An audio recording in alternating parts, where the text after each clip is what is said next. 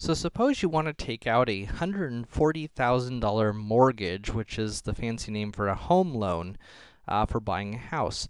So the amount of our loan is $140,000. The interest rate is 6%.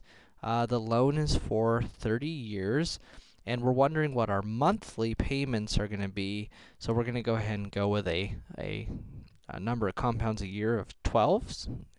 And I don't know how much my monthly payments are going to be, so that's what we're looking for. So using my loan equation, we got 140,000 equals d times 1 minus 1 plus r over k to the negative k times n all over r over k. And so like we have typically done, we're going to go ahead and sort of pre-evaluate some of these values. And so we could go ahead and say, let's see, 140,000 equals d times 1 minus 1 plus, let's see here. So we got 0.06 divided by 12 is 0.005. So 0.005, negative 12 times 30, happen to know that one, over 0.005. Okay, so now let's go ahead and evaluate this. So I've got 1 plus 0.005 raised to the power of 360, make it negative, gives me 0.166 here. So all of this is 0.166, approximately. And so now I need to evaluate 1 minus that, so 1 minus 0.166. Divide that by 0.005, gives me 166.8 roughly. So I've got 140,000 equals d times, what was that again? 166.8. So d is going to be 140,000 divided by 166.8. So that's 140,000.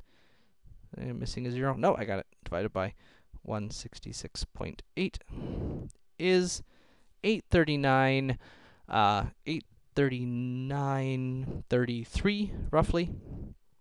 839.33. 839.33.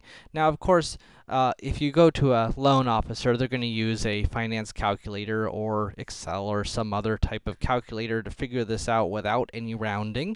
But this is certainly close enough for our purposes.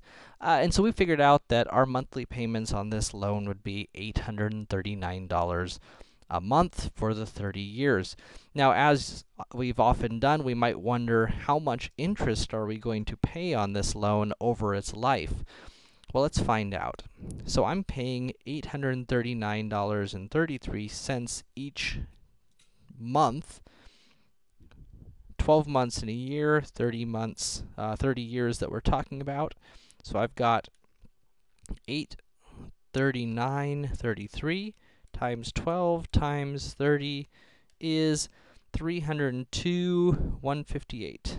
302,158.8, roughly. So over the 30 years, I'm going to pay to the loan company, to the mortgage holder, $302,000.